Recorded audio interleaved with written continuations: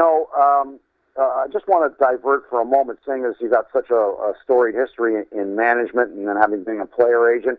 Look, I think what's going to be an ongoing story, I'll just divert to baseball for a moment. For fans right across Canada, the Toronto Blue Jays, this whole thing with Alex Anthopoulos, now he's been hired by the Dodgers. I can't help, and again, I'll defer to your managerial experience. I know you're good friends with Paul Beeston.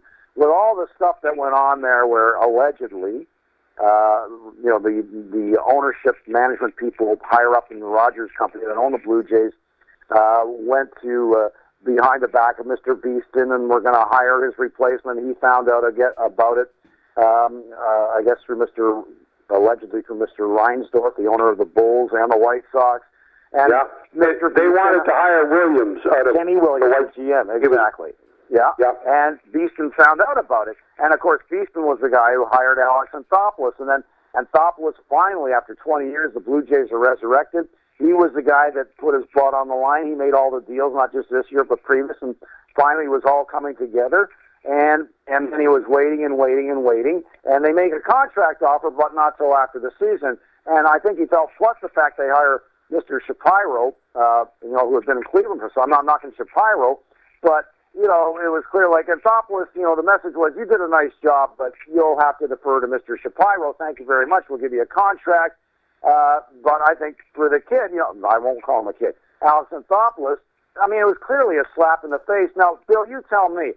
I don't know, but even if the players, the heart and soul of that team, look, they would respect what Anthopoulos did, but I think to the players, and I'll just guess, the heart and soul, the most important players on that team. You tell me, wouldn't the players perceive this in terms of what happened with Anthopoulos, that he didn't get the contract offer or settled till after the season?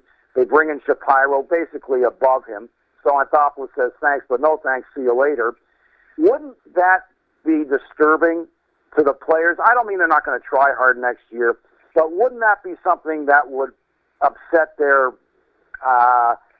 spirit, for lack of a better term? What do you think, Bill?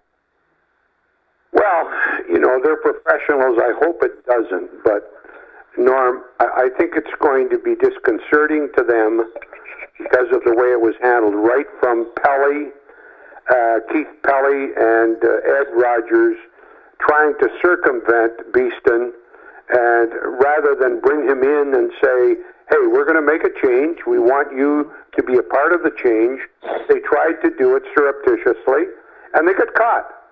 And neither one of them have a lot of experience in sports, and any experience in sports that they've had was not very successful. So whoever sent the two of them out to do the job were misdirected, and I was summarily unimpressed by both of them.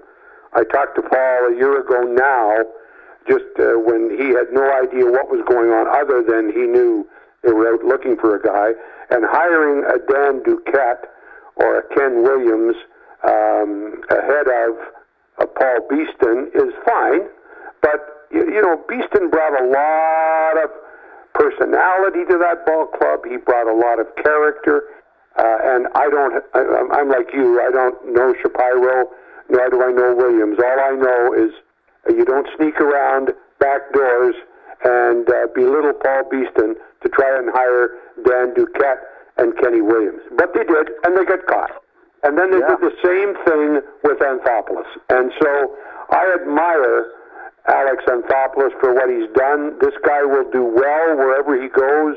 I don't know if he's been titled in Los Angeles yet or not. Norm, I saw where he was going.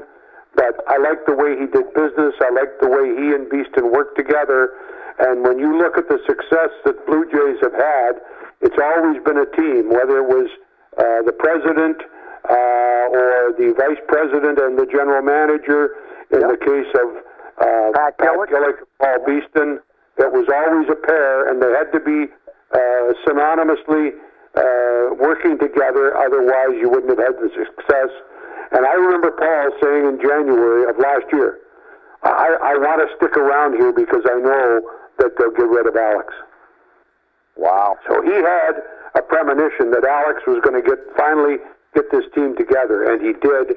And I wasn't impressed by the hiring or Anthopoulos leaving. Neither should have happened.